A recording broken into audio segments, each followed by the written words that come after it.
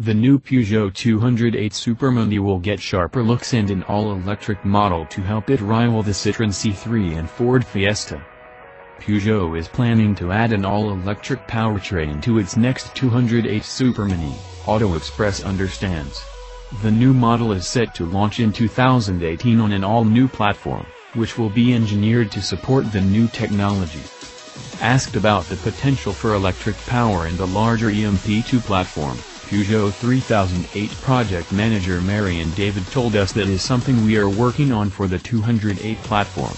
The range is not long enough for the larger cars yet. That means the new CMP, Common Modular Platform, technology that will underpin the new 208, as well as future PSA Peugeot Citroen cars, is being engineered to support batteries and motors for all-electric models. The platform is set to shed weight over the current PF1 architecture, which will go some way to offset the weight of battery packs in the small car.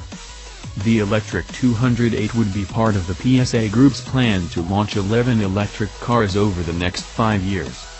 While CMP will get a range of all-electric models, plug-in hybrids are on the way for larger cars like the new 3008 SUV, which will get a FEV version in 2019.